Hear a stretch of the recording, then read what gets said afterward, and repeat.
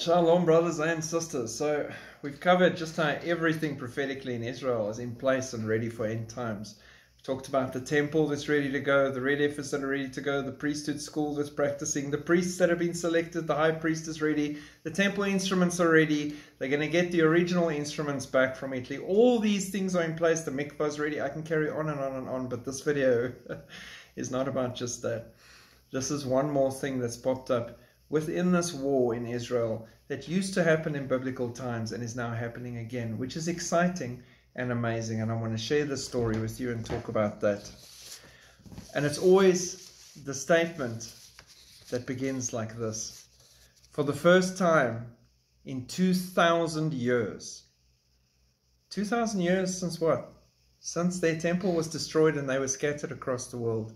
2,000 years since they had a priesthood and a Sanhedrin and all these things. 2,000 years since Yeshua HaMashiach died on the cross and rose again 3 days later and fulfilled everything and made a way for us to approach the throne of grace. 2,000 years. So every time they say 2,000 years later or 2,000 years since, and we're now doing this again, I hear since Jesus, we're doing this again. Wow. From Jesus to Jesus. He's about to come pick up his bride 2,000 years later, and now you're trying to pick up where you left off. For the first time in 2,000 years, priests blessing soldiers going to war. As the male descendants of the biblical Aaron, Kohanim, the priests, are mandated with blessing the nation of Israel. But this is usually limited to blessing a congregation in a synagogue. Saul felt that at this time of dire need, this is a person in Israel, his priestly blessing would serve to protect a soldier. He's from the tribe and he is a priest, right? Saul hurried to the airport and after a bit of searching found a young man among a large pile of duffel bags full of donated equipment for his IDF unit, preparing to leave for Israel. Saul made an unusual request.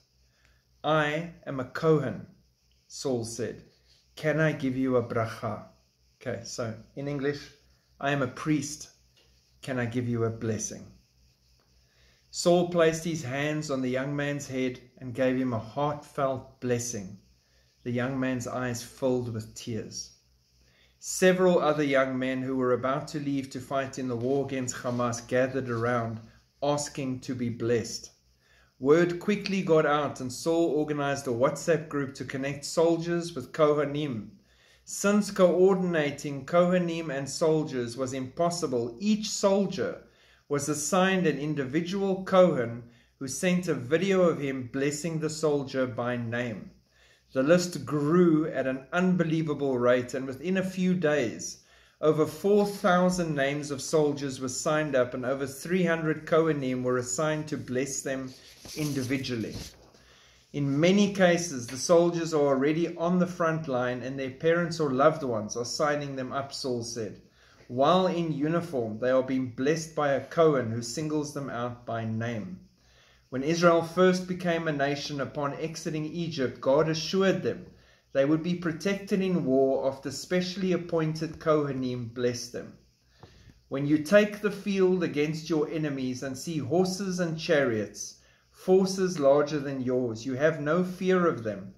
For your God, who brought you out from the land of Egypt, is with you. Before you join battle, the Kohen shall come forward and address the troops. He shall say to them, Hear, O Israel, you are about to join battle with your enemy. Let not your courage falter. Do not be in fear or in panic or in dread of them. For it is the Lord your God who marches with you to do battle for you against your enemy to bring you victory. Deuteronomy 1-4. It is a powerful time. We are going to see wonders like we have never seen before, miracles that were written about in the Bible. Rabbi Kahane predicted. If he only knew how true that is at this moment, as more and more eyes go open to Yeshua HaMashiach and his light, and as more and more miracles take place where God intervenes and protects and just overcomes the enemy. we are going to see all those things. As we have seen before, God is faithful and true always. And how amazing is it that they are now blessing their troops for battle, as they did way back in the Old Testament. 2,000 years since something like that has happened. Keep praying for Israel. Keep praying for the peace of Jerusalem. And especially keep praying for more and more Jews to see the light of their Messiah before the rapture comes.